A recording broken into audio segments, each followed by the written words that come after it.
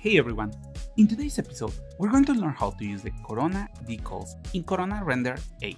With the Corona Decals, we can project textures and material to any surface in our project. We can easily add details and imperfections without using any UV map. To create a new Corona Decal, click the Corona Decal button in the Corona toolbar to select it. This shortcut is going to select the Cdecal button in the Modify panel. With the Cdecal selected, click and drag in any view to create the decal bot. After this, we're going to assign a material to the decal bot. We can assign any material.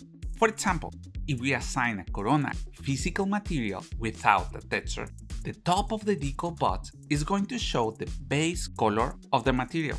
We can see that all the objects inside of the bounding bot have the color projected into their surface. For this example, we will assign to the Corona Decal a material of parking lot lines, which includes a base color and an opacity map. In this case, the top of the decal bot is updated to show the texture with opacity. We have two options to control the mask or opacity. The first one, from material, is going to use the assigned texture in the opacity map of the decal material. The next option, map, is going to allow us to assign a different texture or map. For example, if we assign this checker material, we can see how the projection changes. To continue with this example, we're going to select from material.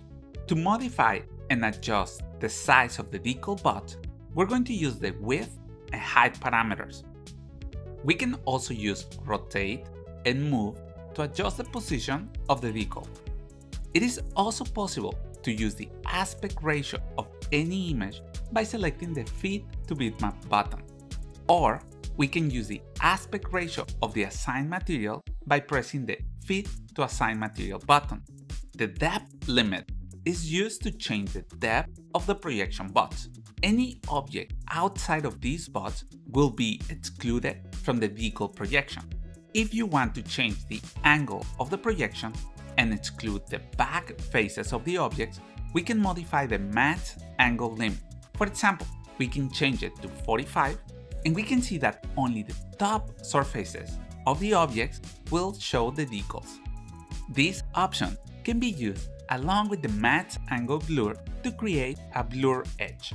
We can see how the edge is now blending with the other objects. By default, the Corona Decal is going to be projected on all the objects in the scene, but we can change this by using the Object Exclude button.